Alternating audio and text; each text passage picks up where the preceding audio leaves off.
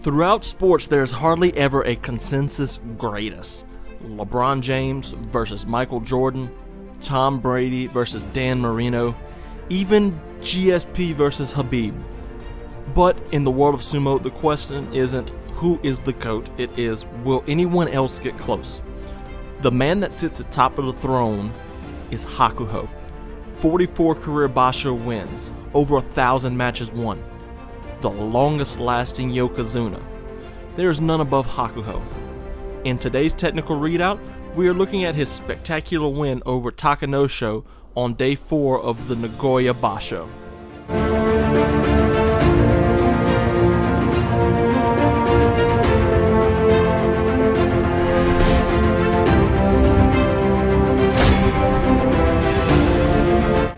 While Hakuho is the best, it doesn't mean he doesn't make mistakes. In this match, Hakuho gets himself out of position against Takanosho, but what makes him so great is the ability to take a bad situation and make the best of it. That's what Hakuho does here.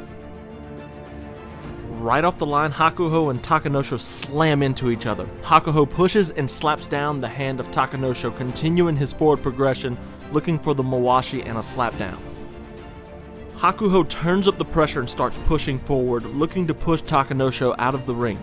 Takanosho overextends and Hakuho circles out.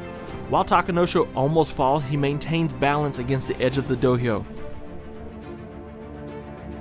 In the final sequence, Hakuho makes a rare mistake by stepping in a little too much as Takanosho steps to the side, allowing him to escape the attempt and get behind Hakuho, a dire situation for most Rikishi.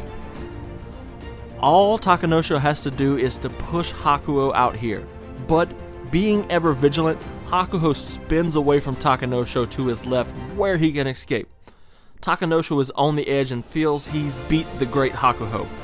Instead, Hakuho, using his backward momentum and the over pursuit of Takanosho, who is off balance from the pushing, and pushes the back of the head, knocking Takanosho to the ground for the win. Sumo is one of my favorite sports. Its simplicity has room for much improvisation that produces results like this and allows creativity like this one and almost anything Inho does.